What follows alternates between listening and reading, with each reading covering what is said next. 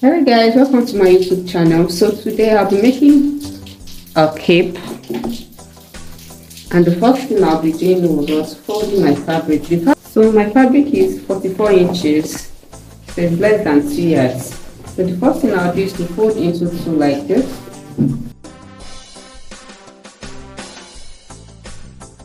Then I'll fold again like this. So I'm working on this edge here.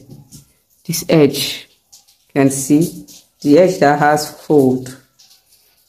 That's what I'm working on, this edge like this. You can see this place folded. So these places, they are open. This side too is open. So this is the side I'm working on. So the first thing I'll do is to take my neck measurement. And my neck measurement is 13 inches. So I'll add my allowance, which will give me 14 inches.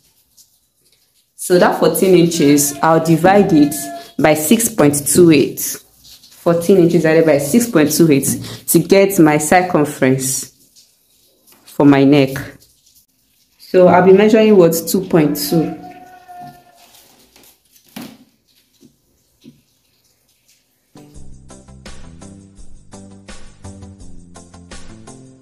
I'll cut out my neck.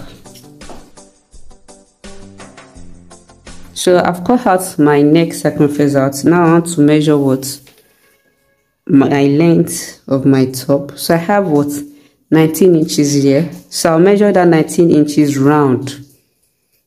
19 inches round.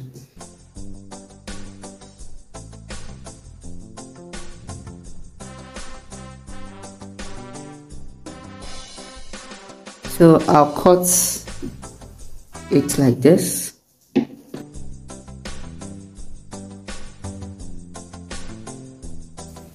So I'll slit one of this side open. So I've slit this place open, just one of it. So to serve as my front. So this will be the front. So the next thing I want to do now is to cut out my collar. For my collar, I'll be using this paper. I'll fold the paper on bias in a triangle shape. So I folded into a triangle. Remember my neck circumference, I used 13.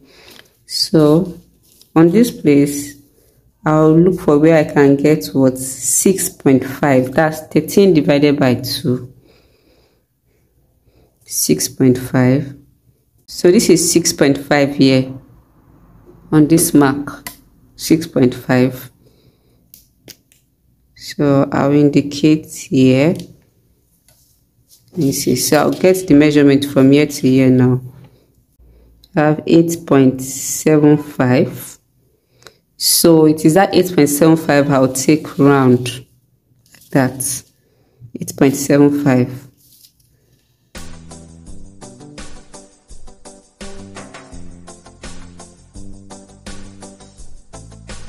So you can see. So for the wideness of my neck, I need 1 inch.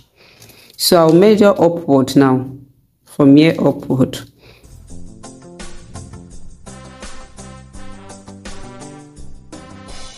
So I'll be cutting this out.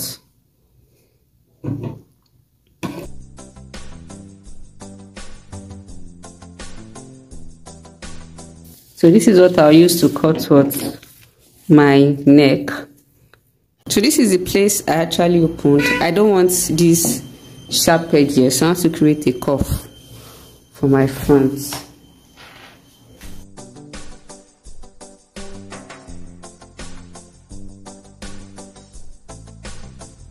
So this is it.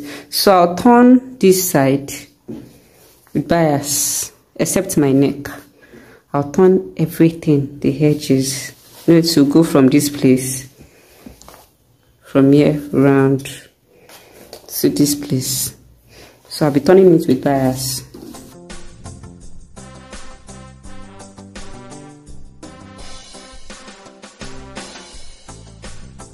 So this is my collar. I will first sew on this place. I'll close this place up here like this, up here, and I'll close here. So I'll have this down part left. So I've sewn. I also cut out a paper stay, I'll iron on this side like this, just on one part. You can iron on both if you want to make your collar thick. So I have my sewing allowance left. So it was this I used to cut out with my paper stay. So I've ironed my collar. See, inside there I have my stay. So I've also folded this place in, folded it in. So I ironed to have my exact collar like this. So I'll be fixing it on my neck now. So I'll open like this and put this inside like this.